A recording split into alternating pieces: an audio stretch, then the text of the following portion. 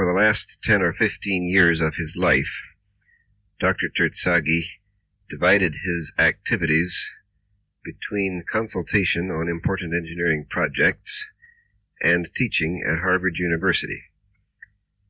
In order to be able to concentrate on these subjects, he taught only in the second semester and gave 2 courses.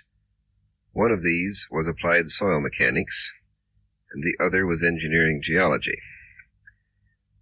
The course on applied soil mechanics dealt with applications of the basic principles that had been taught by Professor Casagrande in his regular classes to such subjects as anchored bulkheads, tunnels, pressures against open cuts, and various kinds of foundation problems.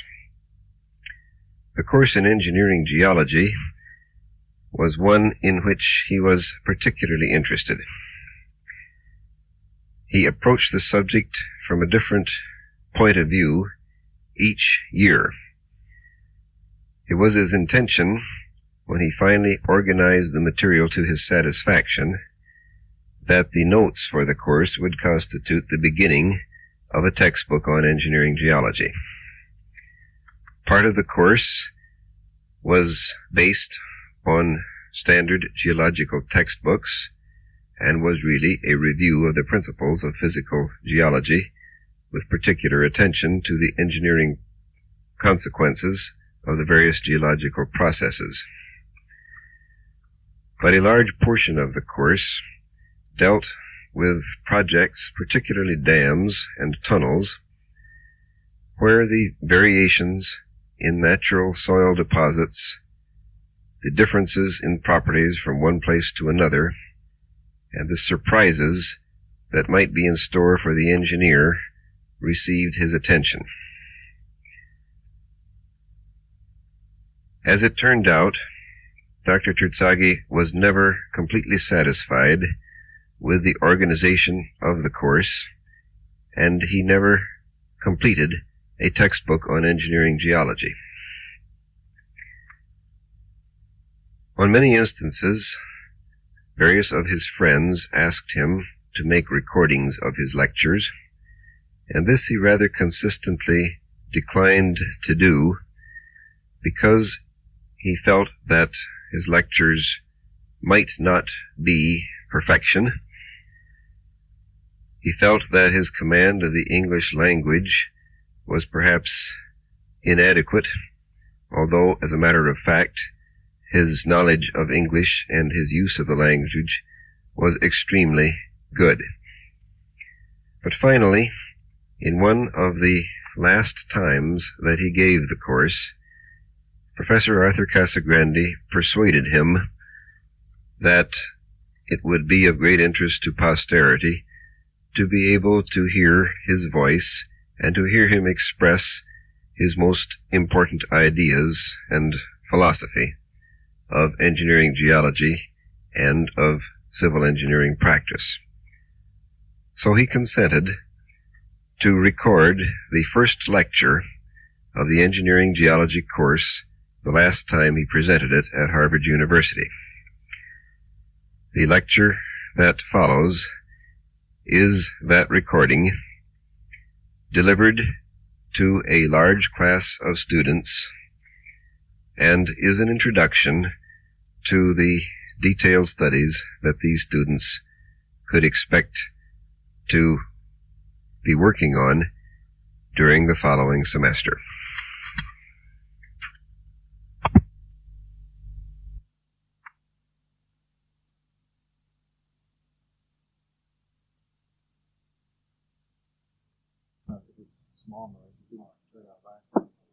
For the first time after many years that I appear in this cozy room in the capacity guest speaker and not of a regular performer whose duty it is to stuff the mental food down the throat of his victims, whether they like it or not.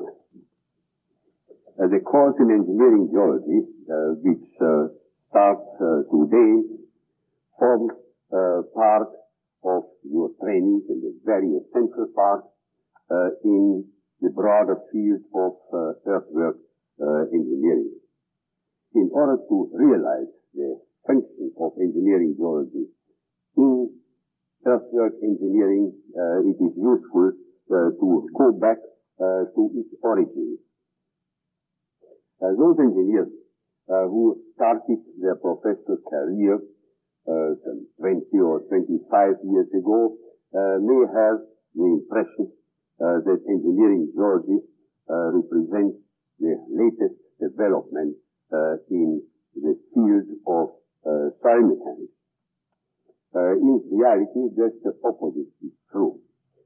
Because soil mechanics, because engineering geology preceded soil mechanics by more than 1 century.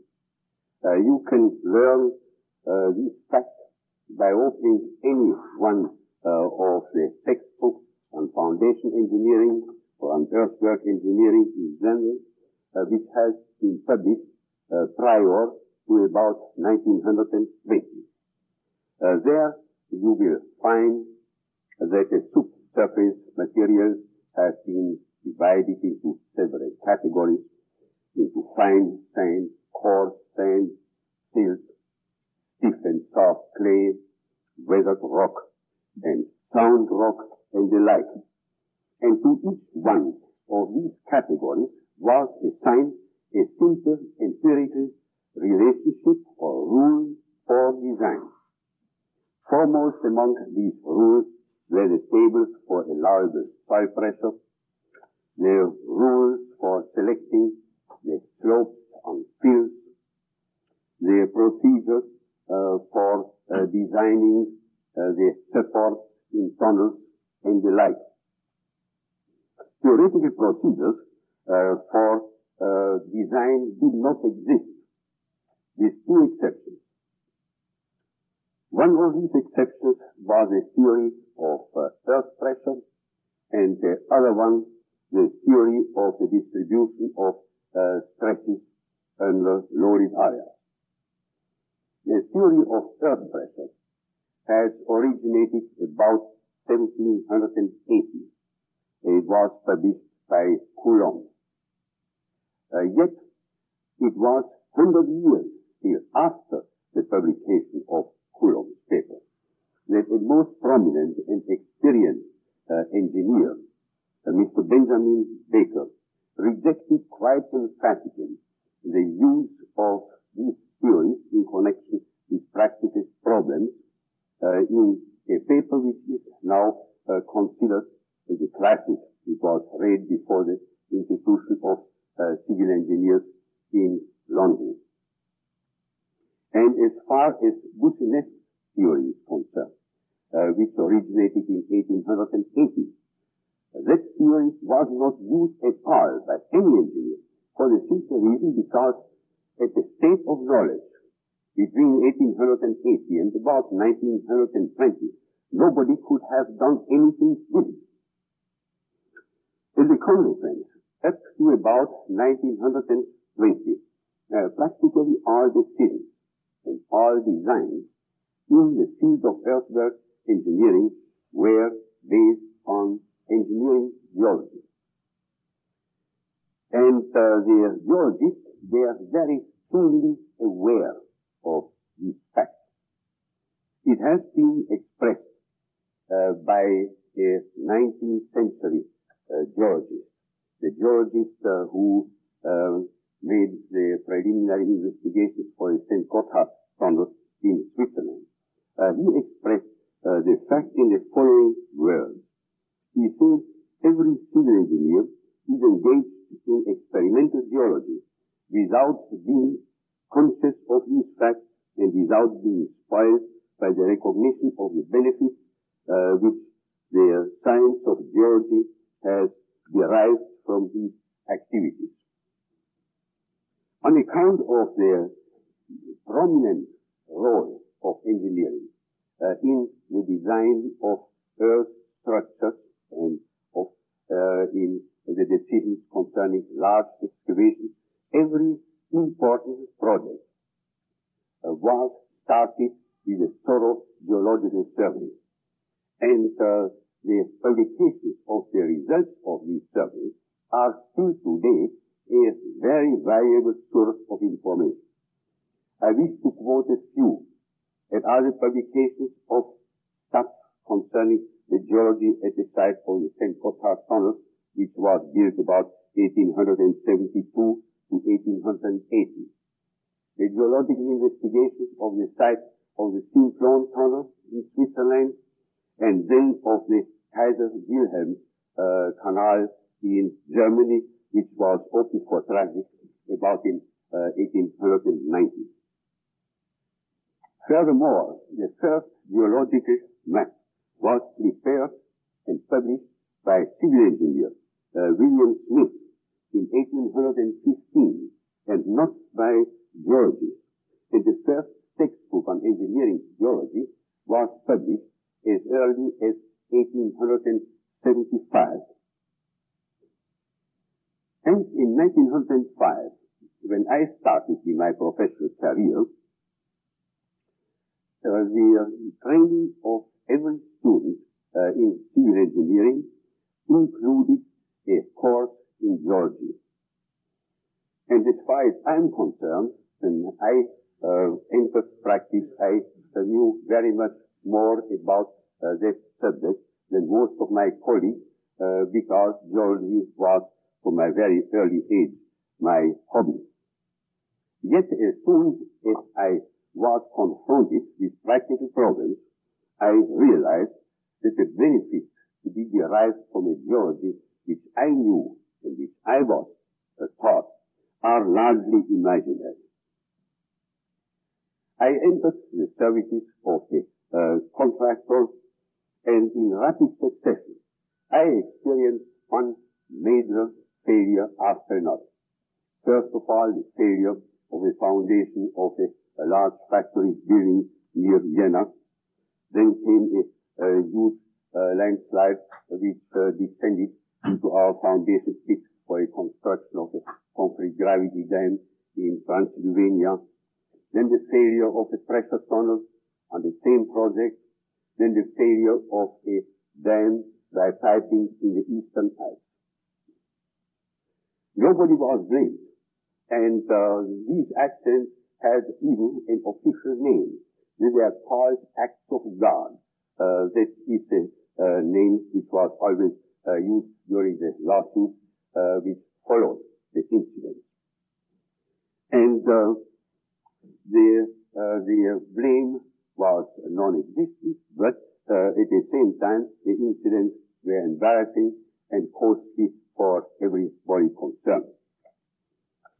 From these experiences, I concluded erroneously that these mishaps could be avoided by refinement in the method of geological site investigation. And I decided to concentrate on engineering geology. In 1911, I gave up a lucrative job as chief engineer of a contracting firm in Europe and went to the United States with the intention to study the performance of soils and rocks at the dam site of the U.S. Reclamation Service, which at that time was engaged in the construction of a great number of irrigation dams in the western United States, and to analyze the observed performance in the light of engineering geology. Before I embarked on that adventure, I called Mr. F.H. Newell in Washington, D.C., who was at that time the director of the Reclamation Service, and since he shared my views, he gave me wholehearted support. The results of 2 years of hard labor in the field were so disappointing that I did not even care to publish any of the results of my observations. But at the same time, I realized, and for the first time clearly, the crucial deficiency of engineering geology. This deficiency resides in the fact that every one of the terms which you find in a geological report applies to materials with widely different engineering properties. For instance, a sand is designated in these reports on the basis of prevalent grain size.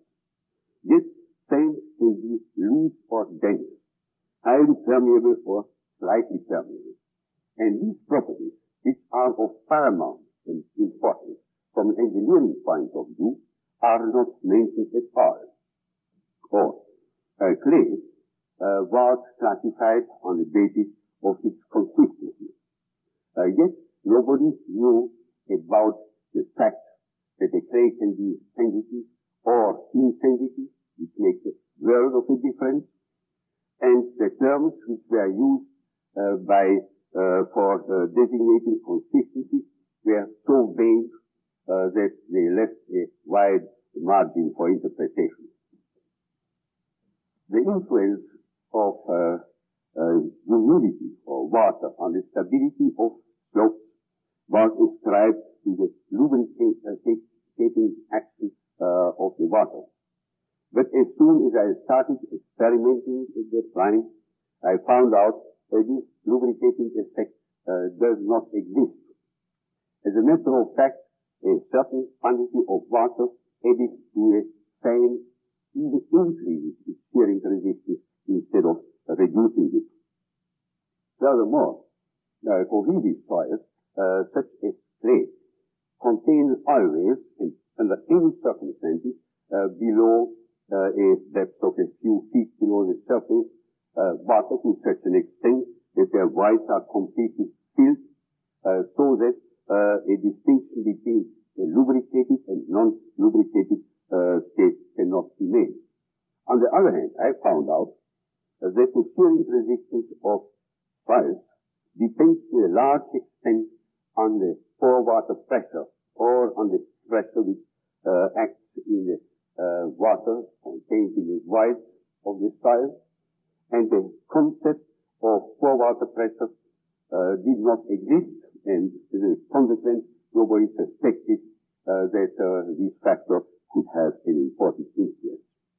Therefore, it became obvious that the conventional engineering geology had already reached the limits of its usefulness in about 1900, and that further progress called for procedures for expressing the engineering properties of geological materials by numerical values. I thought that this would be an easy matter. I started my investigations in 1917 in Istanbul, and I believe that I could complete them within about 2 years, whereupon I could return with clear conscience into engineering practice. In reality, I had to spend 7 years of hard labor on that task, in a primitive laboratory, and with a very limited amount of library facilities at my disposal. In 1925, I published my findings in a book, Soil Mechanics. That is the time when the word soil mechanics came into existence. After publication of that book, I was invited to lecture on the topic of the book at MIT. That gave me an opportunity to reach a broader audience and to practice the principles of soil mechanics under very diversified geological conditions. Since soil mechanics satisfied a need which was felt by practically every engineer engaged in earthwork engineering, their habit of studying soil mechanics spread within a decade all over the United States. First came the Bureau of Public Roads. Shortly after my arrival in the States, I was requested by the Bureau to join them in the capacity of a consultant, and I continued this capacity until 1929. Next came the U.S. Army engineers and the stimulating influence of Professor Arthur Casagrande, who started his teaching activities about in 1929, and finally came the U.S. Bureau of Reclamation. After the International Conference on Soil Mechanics and Foundation Engineering in 1936 in Cambridge, similar movements and developments started on all the other continents as well. On account of the great variety of practical applications of soil mechanics, it became necessary to develop new techniques for subsoil exploration and testing. Foremost among them were the procedures for securing undisturbed samples, the techniques of penetration tests in drill holes, and the development of tools and means for measuring pore water pressure in the subsoil. The use of their advanced techniques soon disclosed the fact that the occurrence of homogeneous strata of great thickness and extent is extremely rare, much rarer than I suspected at the outset. And if the pattern of a body of soil is erratic, the results of boring and of soil tests leave a wide margin for interpretation, even in the event that the holes are closely spaced. The results of borings and of tests can be intelligently correlated and used for the construction of geological and soil profiles only by geological means and on the basis of geological reasoning. On account of this fact, our interest returns to geology, but this time on a very much higher plane. In order to illustrate the benefits which can be derived from engineering geology at the present state of our knowledge, I will tell you the following example. It was in 1943. One of the large lumber companies in Canada decided to put up a pulp and paper mill on the west coast of Vancouver Island. The site was located near the north tip of a low peninsula on the south shore of a narrow estuary. The project called for covering the site with a layer of fill in a thickness of about 10 feet. The borings were made to a depth of 80 feet, and they showed that the subsoil to this depth consists of silt, fine silty sand, and with increasing depth the material became coarser and coarser, and finally at the depth of about 70 feet they had reached a coarse and dense sand. Therefore, they intended to establish their factory on point-bearing piles, which are driven to a soft top strata into the layer of firm sand. Before construction was started, I was called to comment on the project. On the basis of my knowledge of the geology of that region and of its geological history, I concluded that the sand rests most likely at a depth of about 100 feet on a thick stratum of highly compressible clay, and that the presence of this stratum would cause unequal settlement up to about 2 feet, which for a pulp and paper mill is intolerable. Borings which were made after I submitted my report actually disclosed the presence of this stratum at a depth of about 95 feet, and its thickness exceeded 40 feet. On the account of the findings, it was necessary at the last moment All detailed plans are already prepared to fix the site to the root of the peninsula over a distance of about 3,000 feet, where that lower clay stratum was absent. 50 years ago, the knowledge of the existence of a stratum of clay at the depth of 100 feet would have been worthless, because no engineer would have expected that the presence of a stratum at that depth could conceivably have a significant influence on the performance of a structure resting on the surface. However, today, we not only are aware of the practical consequences of geological facts, like the presence of this stratum, that we are even in a position to express the effects of such strata on the performance of the factory numerically. This example illustrates the difference between the benefits to be derived from engineering geology in 1900 and at the present day. The type of information furnished by geology has not changed, but its usefulness has vastly increased because engineers have developed means for eliminating the uncertainties associated with geological terms, and they have learned to predict the performance of the materials of the earth on the basis of the laws of the mechanics of solids and of hydraulics.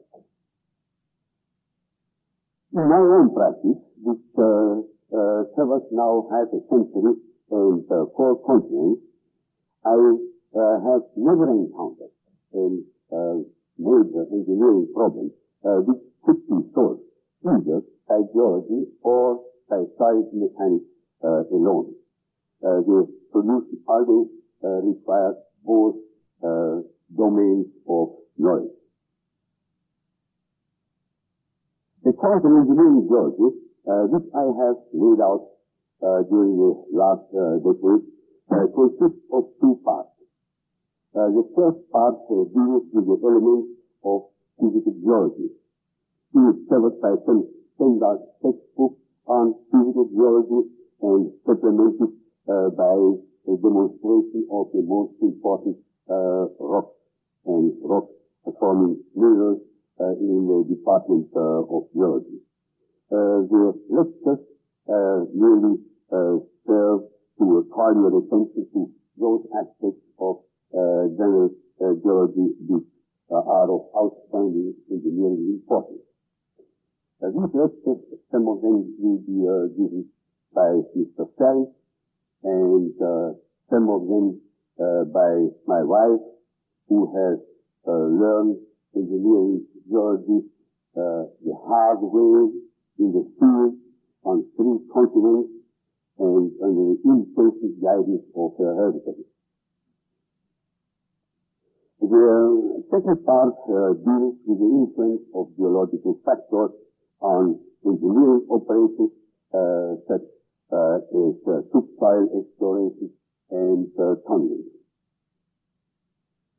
The principal object of the course is to open your eyes to the influence of the geological factors on engineering operations in general and to the benefits to be derived from geological reasoning.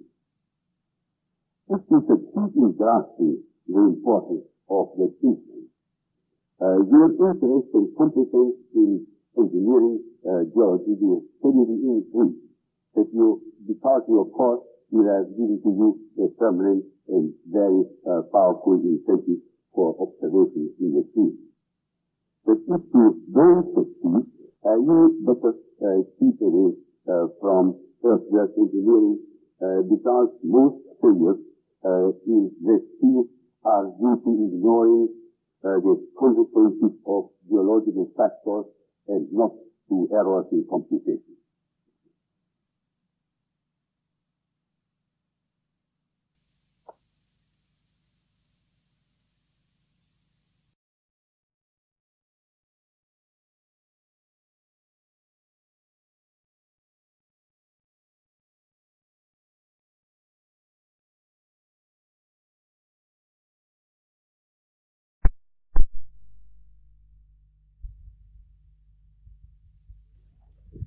Good morning, ladies and gentlemen.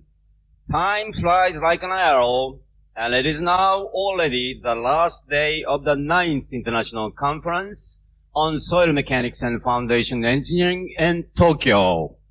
It is indeed one of the major highlights of the Tokyo Conference to be able to hear Dr. Peck talk about his long and intimate associations with the great masters of modern soil mechanics and foundation engineering. Because Dr. Peck himself is one of them, the special lecture this morning is inevitably limited to vignettes of 4 presidents 1936 to 1969. But I'm sure everyone in this hall would also like to hear someday the fascinating vignette of this great master of our profession. Since everybody present here knows this very special lecturer well enough, there seems to be no need to introduce Dr. Peck in detail. In fact, should there be anybody who does not recognize the name of Ralph B. Peck in the world of soil mechanics and foundation engineering, he would most certainly be disqualified as a geotechnical engineer, because it does indicate he has never read the Bible of our profession, soil mechanics in engineering practice, which is almost universally referred to affectionately as Terzaghi and Peck. Although the days are gone when the University of Illinois and Professor Peck were synonymous terms, the penetrating imprint he has left on the many students all over the world is now vigorously contributing to the science and art of geotechnical engineering. It is indeed fortunate that he is still very active as one of the most renowned consultants in the world. On the behalf of organizing committee for Tokyo Conference, I express sincerely the delight and gratitude for having been able to invite Dr. Peck as our special lecturer this morning. Ladies and gentlemen, here is our distinguished former president of the International Society, Professor Peck.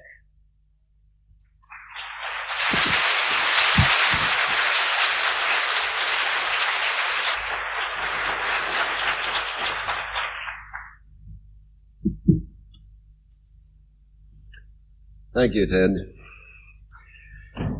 Between 1936 and 1969, our society had 4 remarkable presidents. They are well known for their technical contributions, for each of them has left a legacy of outstanding papers and engineering works.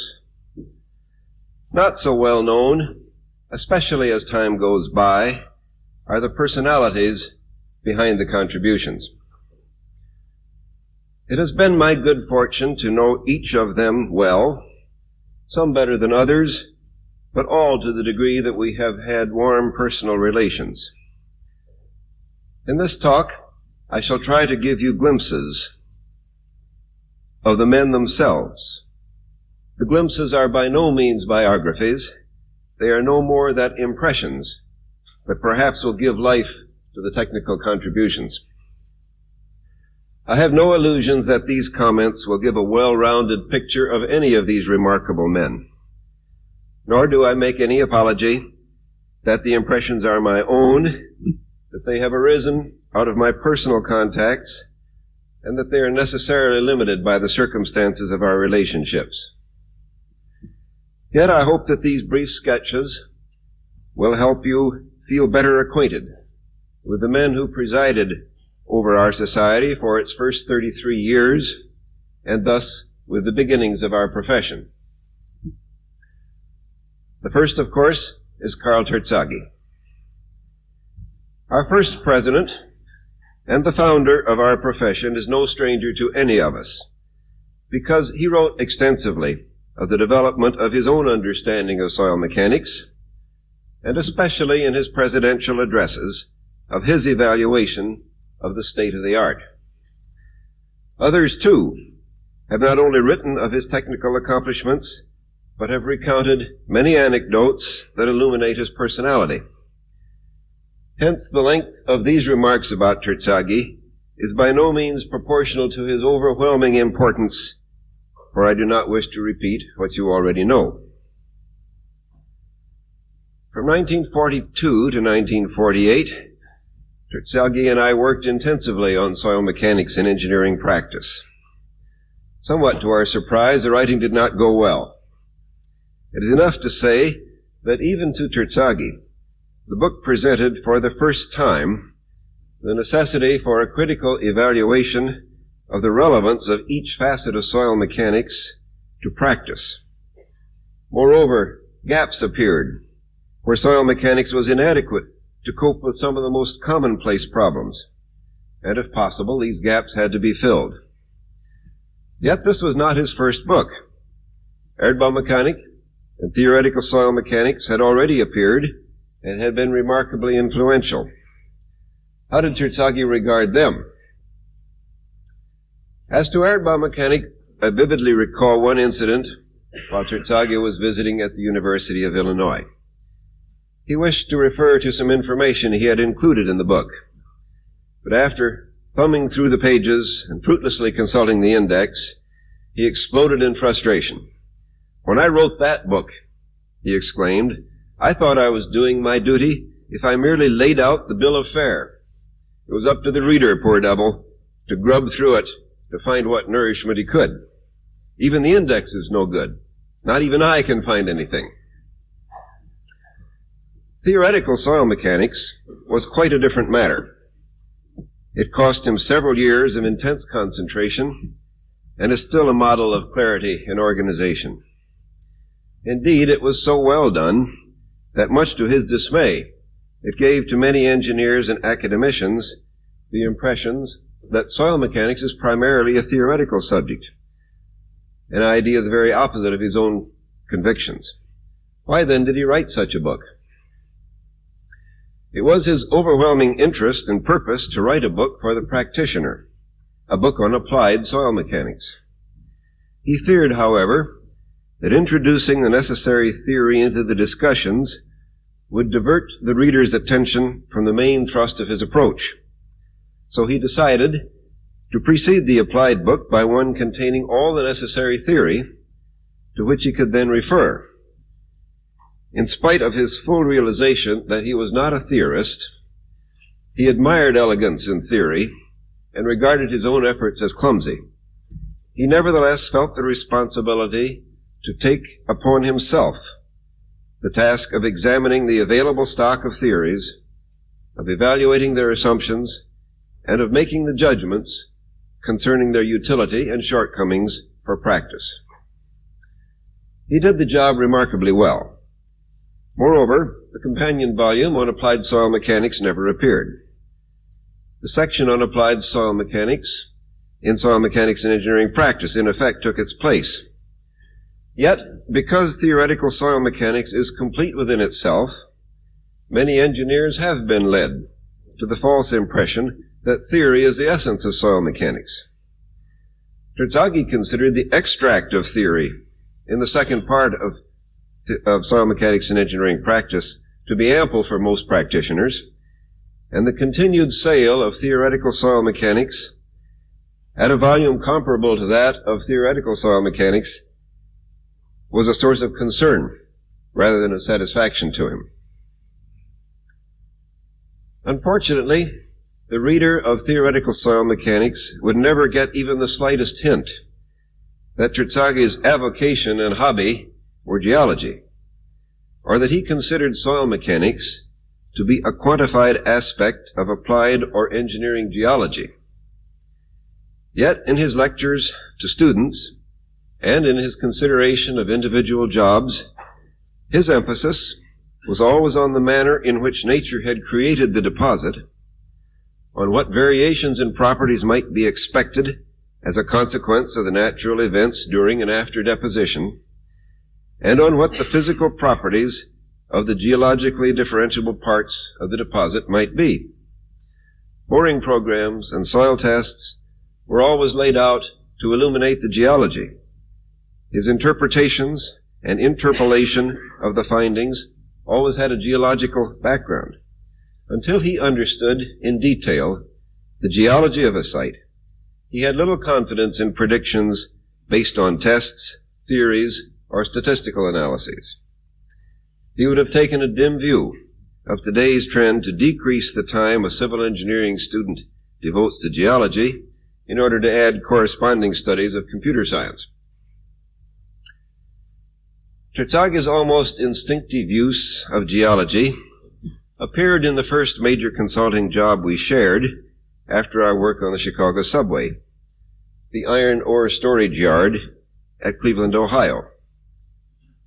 You may recall his final report on this project, reprinted in the Terzaghi anniversary volume. It happened that I was the first to visit the job.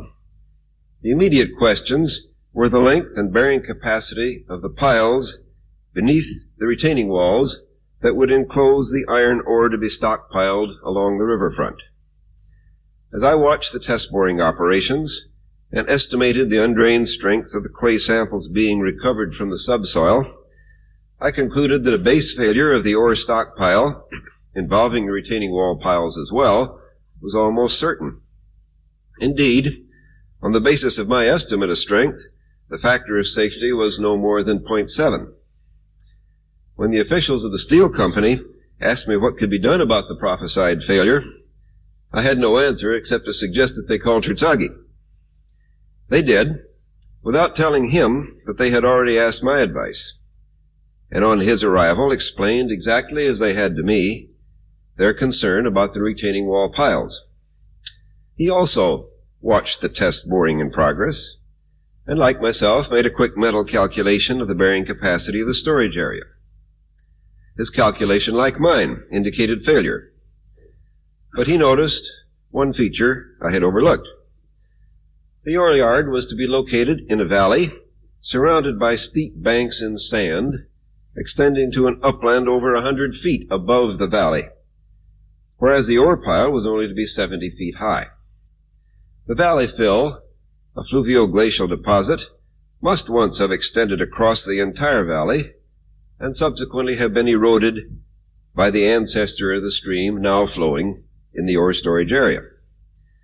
Hence the glacial lacustrine clays underlying the valley must have been over-consolidated and quite likely had a greater strength than suggested by the disturbed drive samples.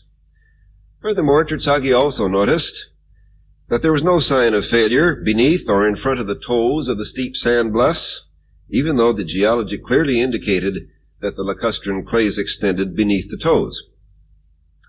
These favorable indications prompted Terzaghi to judge that the chances were actually quite good that the ore pile would be stable, and that an observational procedure would have a good chance of success. The final report, to which I referred, shows that his optimism was justified. It would be misleading not to complete this sketch without recalling the many discussions after dinner when we'd spent the day over a manuscript or in the field on one of our jobs, and when Terzaghi inevitably turned to the future of soil mechanics.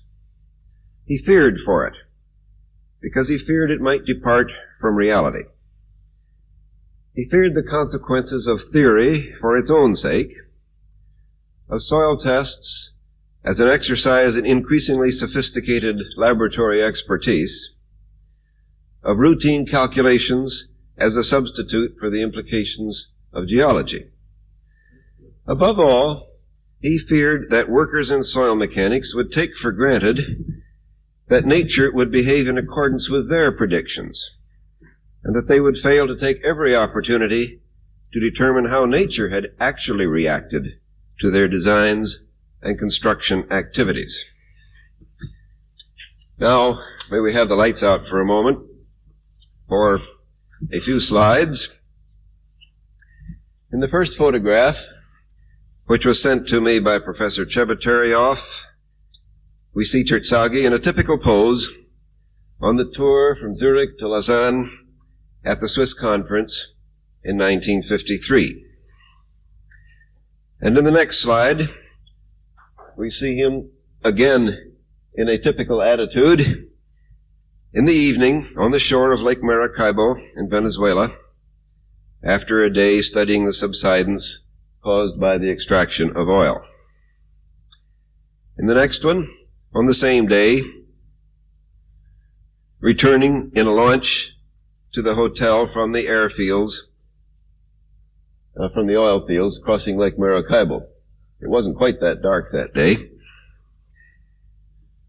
The next one is not a very good photograph, but it was taken during a dinner at the job site of Mission Dam, which you will recall was renamed Terzaghi Dam at the Montreal meeting, in British Columbia, on Terzaghi's 75th birthday in 1957. And finally, the next slide, with his wife, Ruth, after driving me to the Boston airport in 1960. Terzaghi was 78 at this time. This was just before the series of mishaps that led to his final illness. The lights, please. A.W. Skempton. Skempton, as you observed for yourself last Wednesday, is physically a big man. Indeed, everything about him is big. His smile, his laugh, his voice, his gestures. He even writes with a broad pen. From the first time I met him, I was struck by his tremendous enthusiasm. Whatever he did, whatever he discussed, was pervaded with an air of intense excitement. He never described large objects as merely large. They were enormous. Indeed, he added the word enormous to my own working vocabulary. I use it often and never without thinking of him. In our field, we regard him as the great clarifier of the principles of soil mechanics. He is the man who gave life to the principle of effective stress. From his first approach with the lambda theory at Rotterdam to his concept of the semi-empirical pore pressure coefficients. The understanding gained from the introduction of the A and B coefficients was a great step forward, almost as important as Terzaghi's statement of the principle of effective stress itself. He painted in soil mechanics with a broad brush, seeing such simplifying and useful relations as the ratio between compression index and liquid limit, visualizing the significance of the residual angle of internal friction. Yet Skempton is equally at home and respected in history, particularly of engineering and architecture, and in geology. Indeed, it was perhaps through his interest in the history of architecture that he and I personally became best acquainted. In 1954, he came to the University of Illinois to deliver a set of lectures on shear strength. As you would expect, they were masterful lectures, and I still keep my notes as treasured possessions. During the same visit, he talked to the members of the local section of the American Society of Civil Engineers and their wives on the structural development of the medieval cathedral. The talk is still remembered by wives who had not before realized that an engineer could be so entertaining, and yet they realized afterwards so technical. But Skempton's real interest in that first visit was the old buildings of Chicago. He had long been intrigued with the transition from masonry structures to the modern framed building. Part of the development had occurred in England and in the rest of Europe, but some of the more significant advances were made in Chicago in the late 1800s. Several famous old buildings were still standing. Others had recently been destroyed. Skempton was keen to see the survivors before it was too late. The history of old buildings in Chicago, and especially their foundations, had been one of my own interest as well. Accordingly, we arranged for an inspection of as many buildings as time would permit. In the company of Sidney Berman, who was then in charge of soil mechanics for the Chicago subway, and who had a genius for enlisting the cooperation, perhaps unwitting, of custodians and security guards, we dashed in and out of the basements, stairwells, and elevator shafts of many an old structure, some almost ruins. There were too many buildings to see and too much to absorb, and Skempton began to despair of accomplishing more than scratching the surface of information he greatly wanted. The solution to that dilemma, of course, was for him to return on several occasions to Illinois.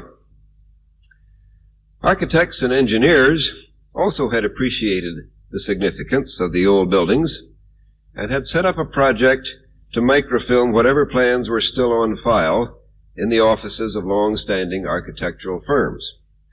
One set of these microfilms, containing thousands of drawings, was filed at the university. On Skempton's next trip, he was to review them. I borrowed a microfilm reader and installed it in his bedroom at our home so that he could make the most of his time. My recollection of that trip is of almost none of our accustomed conversations, but instead of the view of the back of Skempton's head under the microfilm reader, while he peered hour by hour at the detailed drawings of the old buildings. He simply had to see them all. His total immersion in the subject, his disappearance into the microfilm reader, were completely characteristic of his enthusiasm for whatever subject he attacked. I first visited England in 1953 on my return from the Swiss conference. Skempton took me in complete charge. I had only about 3 days, and he was determined that I should make the most of them. Well do I remember the first evening in Skempton's living room with him and Silas Glossop, another tremendously enthusiastic man, and another of the early group of soil mechanics personalities in Great Britain. I was virtually ignored in the conversation, while these two debated hotly and with great relish the places to which I must go and the things I must see. It was long after midnight when we went to bed. We were to go to Land's End in Cornwall, where I would see the birthplace of the steam locomotive and Trefethen's mine railroads. Moreover, we would have to be on our way no later than 6 o'clock the next morning. Along about 2 o'clock in the morning, Skempton knocked on my door and said rather apologetically that he had been thinking over the situation and realized that he and Silas had proposed a much more strenuous agenda than could be carried out. And furthermore, that on a first visit to England, there was much to be seen close to London. Perhaps it would be better to take things a little easier, to see Stonehenge, the Salisbury Plain, Salisbury Cathedral, one of Skempton's favorite, of which his knowledge was intimate. The picture often returns to my mind of Skempton standing before the fireplace, Scotch and soda in hand, debating fiercely with gossip the priorities of my introduction into England, ranging in sparkling debate over the technical history of England's cathedrals and industry, while I, although present, was only the passive object of their attention. Lest you gain the wrong impression, I was utterly fascinated. Now, the slides again, please.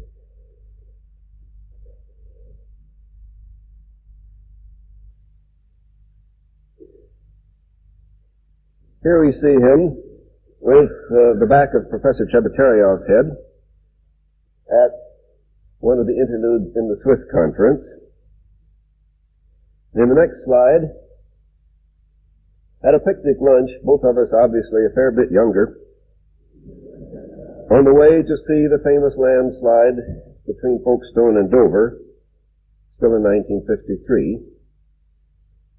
And the next one with his wife, Nancy, in their backyard in London that year.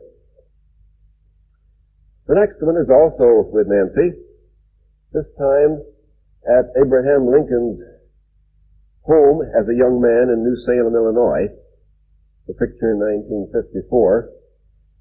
And I remember particularly Nancy's comment looking at the stark life that people must have experienced in the Middle West in these surroundings at the time of Abraham Lincoln's youth, that this was the time of Victoria and Albert in England. It hardly seemed possible that people over in the States could be living under such primitive conditions. And the last slide, taken a year later, with Nancy and with my wife in our backyard in Urbana. Lights, please. Arthur Casagrande. I met our third president first under what might have been quite unfavorable circumstances. I had determined for personal reasons that I wished to study soil mechanics under Arthur Casagrande and wrote him accordingly. Unfortunately, my decision was made shortly after the beginning of the second semester of his regular courses. He wrote me politely that it would be a great handicap to enter his group when it had already completed more than half of its curriculum, and he recommended that I wait until the following fall. Since I was not in a position to do this, to follow his advice, I wrote that I was coming nonetheless and would take my chances. When I arrived and called at his office, he greeted me most graciously, made every effort to see that Mrs. Peck and I were comfortably settled in Cambridge, and never alluded to the inconvenience that my unseasonable arrival must have caused him. This was my introduction to the graciousness, personal interest, and genuine concern that all his students would agree are hallmarks of his personality. Arthur Casagrande has said that his interests, in order of their importance, are research, teaching, and practice. Yet, although he has certainly excelled in all three, in my own view, he really placed teaching first, followed by practice, and finally by research. As his students, we came to regard him as the great teacher, always thoroughly prepared, not dramatic, but completely at home in every detail. He developed among us a sense of being in the mainstream of soil mechanics. We felt as if we occupied ringside seats in every round of the development and growth of soil mechanics from its beginnings. Casagrande's relations with Terzaghi were close, but often complex and even delicate. During the early days of World War II, while I was a student of Casagrande, he and A.E. Cummings of Chicago together made the necessary guarantees to permit Terzaghi to immigrate to the United States. Terzaghi was installed in an office at Harvard, first as a lecturer, and subsequently as professor of the practice of civil engineering. Although Casagrande had developed the entire program at Harvard during Terzaghi's 9-year absence from the country, Terzaghi considered it perfectly natural to regard himself as the master in a master-disciple relationship. Moreover, Terzaghi disdained most academic duties other than his lectures. Casagrande, often at considerable expenditure of time, fulfilled Terzaghi's obligations as well as his own.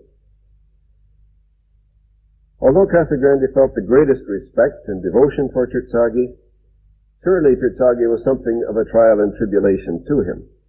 I can speak from personal experience, because Terzaghi, although he rarely spent more than a week at a time with me, either on the Chicago subway or at the University of Illinois, left me exhausted and often more than a little irritated over his requirements. His contacts with Casagrande were not limited to a week. It was Casagrande who proposed the first international conference of 1936, and Terzaghi who considered it too great a gamble at such an early stage in soil mechanics. Casagrande proceeded nonetheless and created the conference that established soil mechanics as a legitimate and essential part of civil engineering. Terzaghi soon admitted that he had evaluated the situation incorrectly and relished his position as president of the conference and of the International Society. Casagrande's enthusiasm for soil mechanics does not take the form of dramatic performances. Indeed, for his presidential address at the Fourth International Conference, he chose to discuss classification and information retrieval systems for soil mechanics literature. I am sure he knew the limitations of this subject as the basis for an inspirational address. Yet, because of its importance in soil mechanics, he felt it was his duty. Without the stimulus of that address, I doubt that we would have our excellent abstract and retrieval system today. On the job, as a consultant on a major dam, for example, Arthur Casagrande can only be described as an artist. He gives the greatest care to the selection of the materials to be placed in the dam. For him, it is not enough that the calculated factor of safety should have an accepted value. He works toward the best dam that can be constructed within economic limits. and insists on including every reasonable detail that can improve performance, even if the results of the details are difficult to quantify. Where possible, for instance, he insists that the dam be curved upstream, and that the inclinations of the abutments be favorable with respect to resisting downstream movements, even if the axis has to be readjusted or relocated when the abutments have been stripped. He refuses to debate the influence of these refinements on the value of the factor of safety. He simply points out that they produce a better dam. No one has a keener sense of the inadequacies of the design procedures to take into account all the ways water may act to endanger man's structures. No one either is more aware of the significance of the properties of real soils. When the Corps of Engineers asked him to train large numbers of their officers in the construction of military airfields during World War II, he realized that these men would have to make their decisions and carry out their work largely without the benefit of laboratories. He collected a great variety of soils, and hour after hour sat in the midst of a group of his trainees, fingering and examining the soils, describing and discussing their characteristics, developing the ability to estimate numerical values of the physical properties by manual and visual observation and the simplest of tests, and pointing out how the soils would perform during and after construction under differing field conditions. Thus he demonstrated how much can be deduced from literally getting one's hands dirty.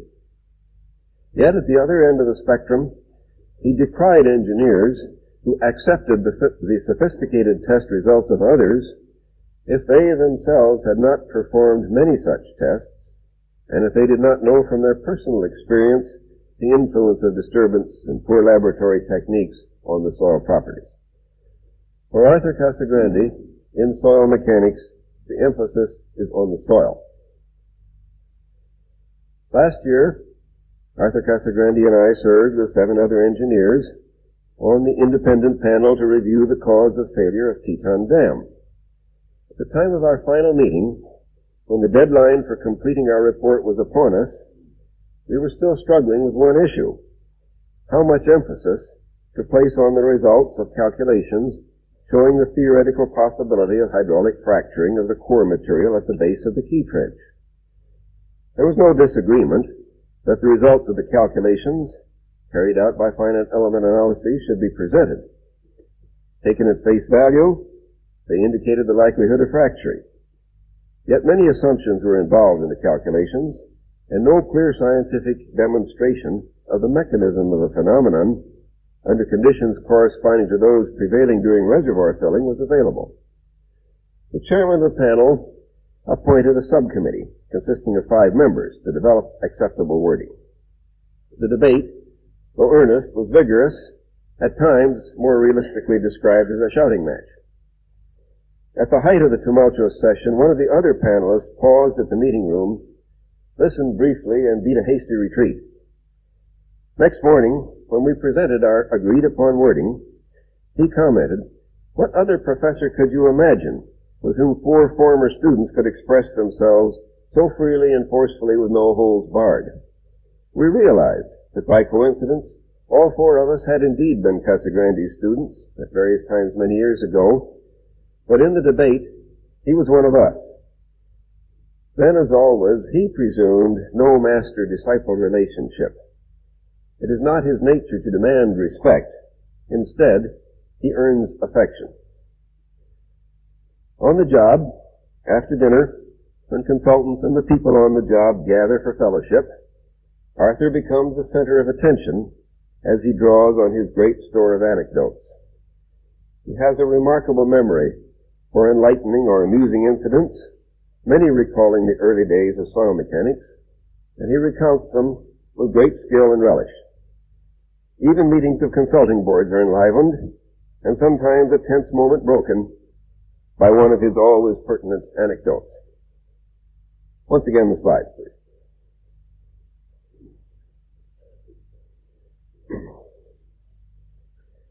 The first 3 of these slides are all in the same job. The first shows Arthur in a backhoe trench in glacial till being considered as core material for Mica Dam in British Columbia 15 years ago in 1962.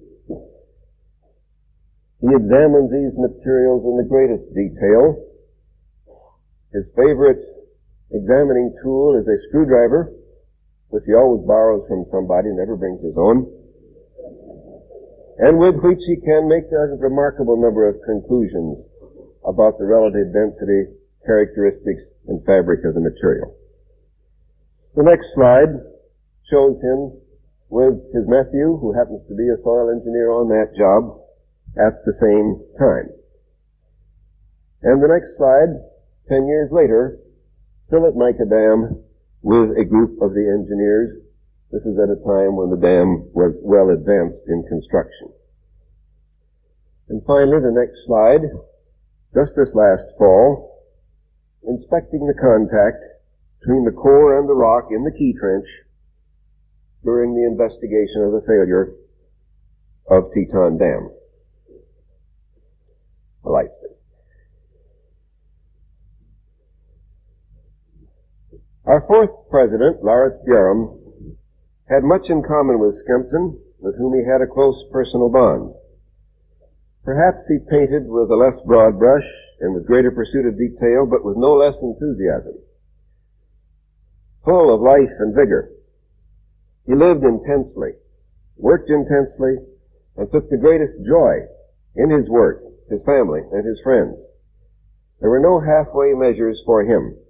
He lived and worked with zest.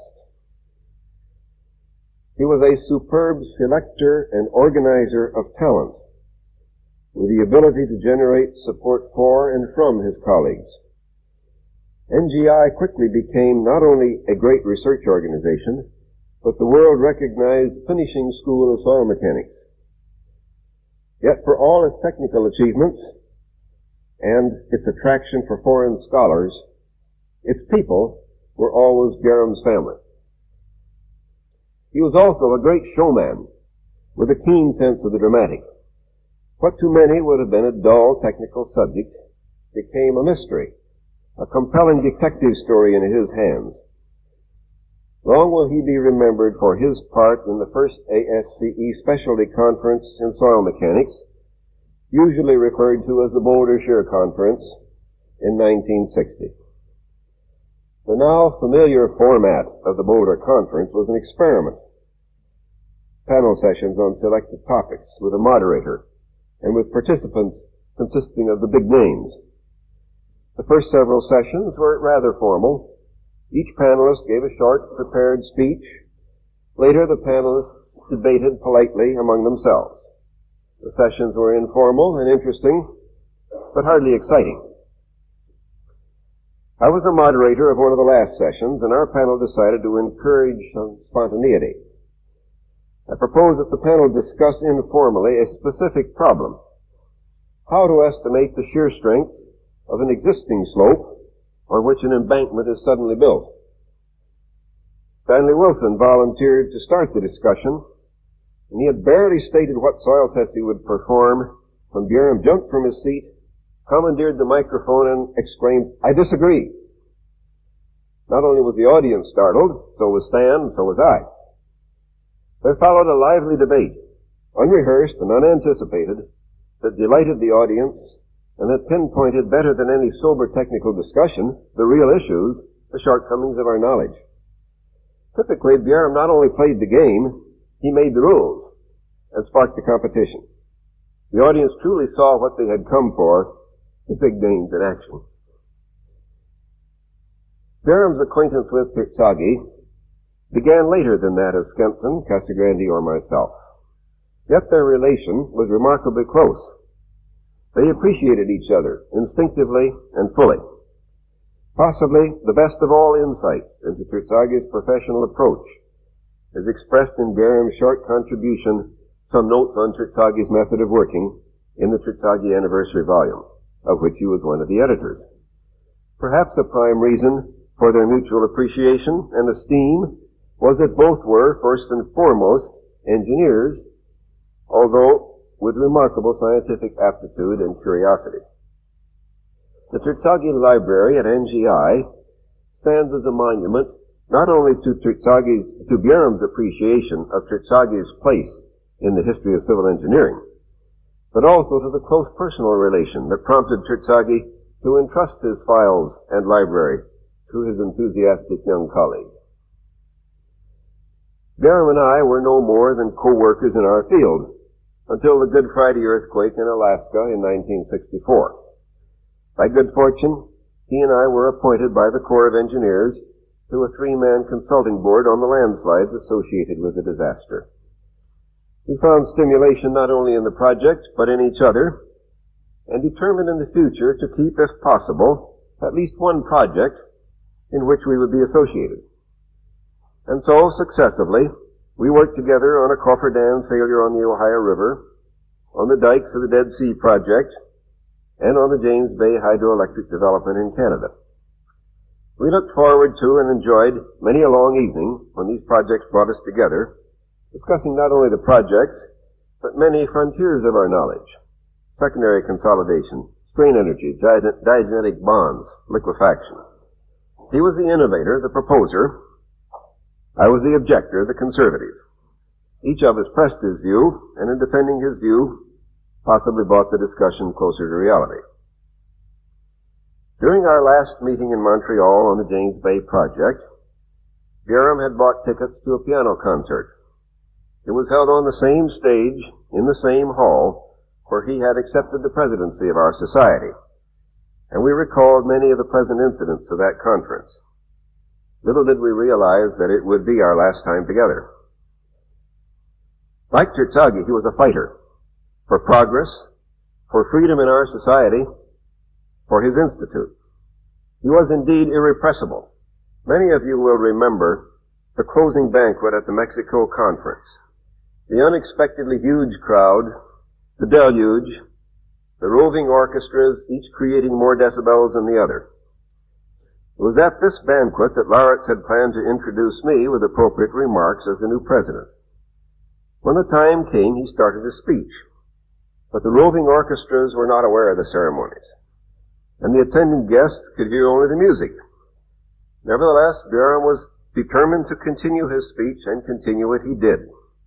Although I sat close by, I heard it not, and never learned what he said until I read the written version in the published proceedings.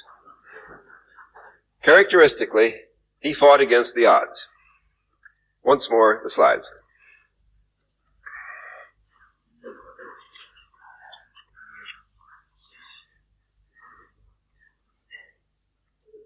Here we see Bjerum with several others from NGI. You'll probably recognize Mr. and Mrs. Ida and I think Bjorn Charnsley during the Swiss conference, helping a farmer move his handcart. It had got stuck. This is on the tour of the Swiss conference between the first and the last group of sessions. And the next slide shows him with Skempton on the same tour. In the next one, we see Lauritz and his wife Gudrun in the Laurentian Mountains to see the fall colors during the weekend of the Montreal Conference in 1965, where he was elected president of our society. And finally, one more slide with Gudrun at the airport in Haifa in Israel in 1966, ready to fly to Tel Aviv after a meeting on the Dead Sea Project. And once more the lights, please.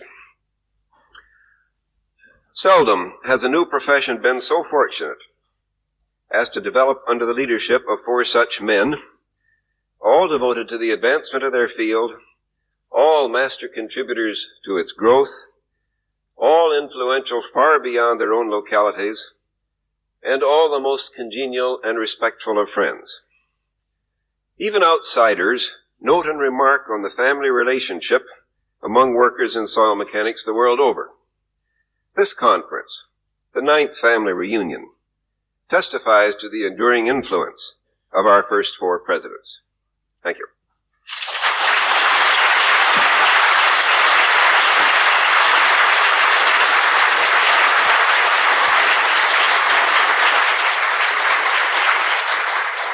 Thank you very much, Dr. Peck, for your fascinating and enlightening lecture, which indeed gave a vivid life to the impressive technical contributions of our great masters, whom we didn't know well enough. Now, ladies and gentlemen, we'll adjourn for a short recess until 10:30 when the main session number 4 starts. Thank you.